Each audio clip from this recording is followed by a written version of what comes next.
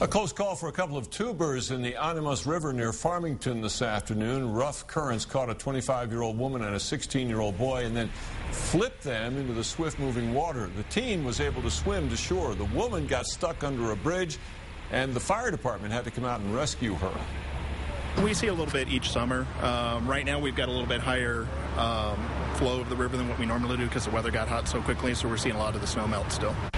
Police say the two who got dunked today were not experienced, and this is really bad, were not wearing life vests. Oh, that that's a bad really call. Moving along there, right? Yeah, and flows through the Rio Grande moving very, very quickly, too. So be careful out there.